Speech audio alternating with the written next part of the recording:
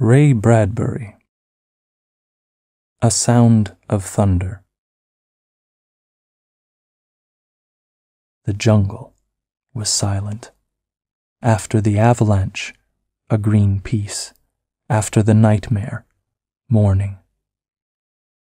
Billings and Kramer sat on the pathway and threw up. Travis and Lesperance stood with smoking rifles, cursing steadily. In the time machine, on his face, Eccles lay shivering. He had found his way back to the path, climbed into the machine. Travis came walking, glanced at Eccles, took cotton gauze from a metal box, and returned to the others who were sitting on the path. "Clean up." They wiped the blood from their helmets. They began to curse, too. The monster lay, a hill of solid flesh. Within, you could hear the sighs and murmurs as the furthest chambers of it died, the organs malfunctioning, liquids running a final instant from pocket to sac to spleen, everything shutting off, closing up forever. It was like standing by a wrecked locomotive or a steam shovel at quitting time, all valves being released or levered tight. Bones cracked, the tonnage of its own flesh, off balance, dead weight, snapped the delicate forearms caught underneath. The meat settled, quivering.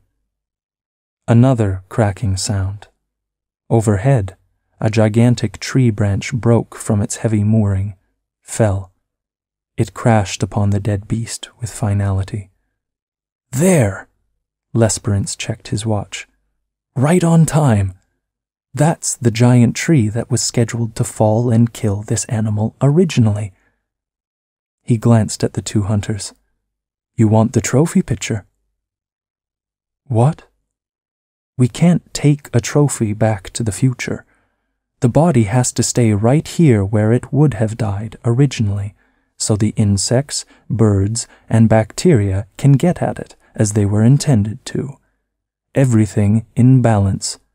The body stays. But we can take a picture of you standing near it." The two men tried to think, but gave up, shaking their heads. They let themselves be led along the metal path. They sank wearily into the machine cushions.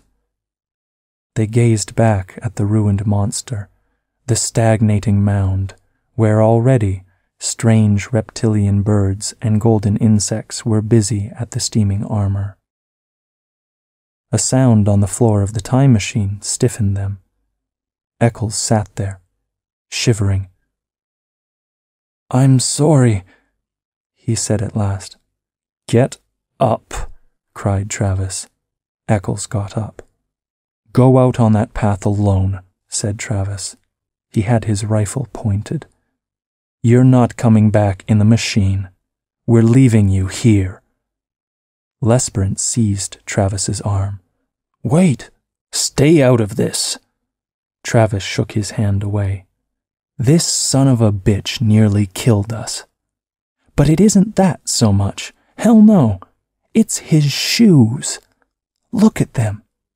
He ran off the path. My God, that ruins us. We'll forfeit tens of thousands of dollars of insurance. We guarantee no one leaves the path. He left it. Oh, the damn fool. I'll have to report to the government. They might revoke our license to travel. God knows what he's done to time, to history. Take it easy. All he did was kick up some dirt. How do we know?" cried Travis. "We don't know anything. It's all a damn mystery. Get out there, Eccles." Eccles fumbled his shirt. "I'll pay anything. $100,000. Travis glared at Eccles' checkbook and spat. "Go out there. The monster's next to the path. Stick your arms up to your elbows in his mouth. Then you can come back with us." "That's unreasonable. The monster's dead. you yellow bastard. The bullets. The bullets can't be left behind. They don't belong in the past. They might change something. Here's my knife. Dig them out.